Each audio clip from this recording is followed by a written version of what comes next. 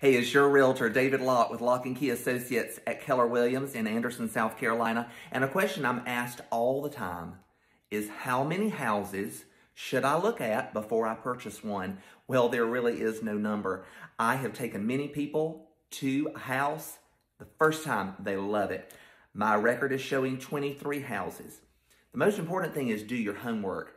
Get on alerts from the local MLS. I can, of course, put you on those and begin seeing how much bang for your buck you can get, and then looking at photographs of those houses. Also, get your realtor to tour you around the area and find out which area of town you want to live in.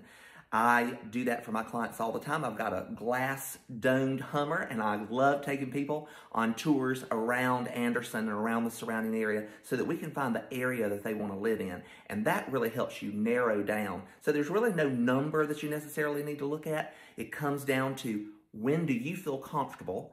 When do you feel like you found the right place? And you really want to make sure you're working with a very patient realtor like me that doesn't mind showing you houses, because that's just part of the job. Again, I'm your realtor, David Locke with Locke and Key Associates, and I hope you have a fantastic day.